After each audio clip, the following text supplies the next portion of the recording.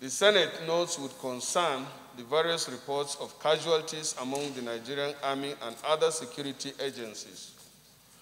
The Senate further notes that just recently, 24 soldiers were ambushed and killed along Dambuwa-Maiduguri Road in Borno State. 19 were wounded and 9 were declared missing in action.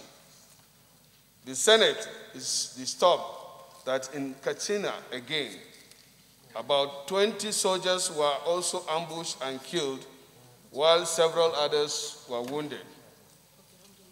The number of civilian casualties is not known.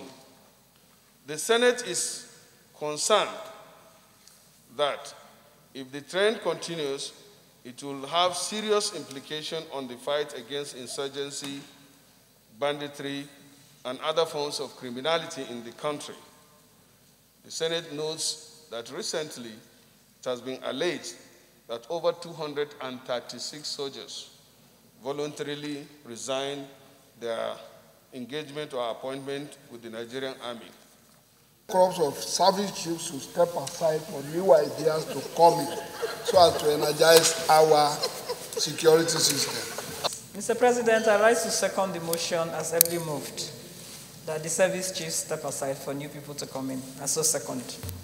Distinguished colleagues, those in favor of the additional prayer by Senator Francis Father Onsisai, those against any, thank you very much, distinguished colleagues.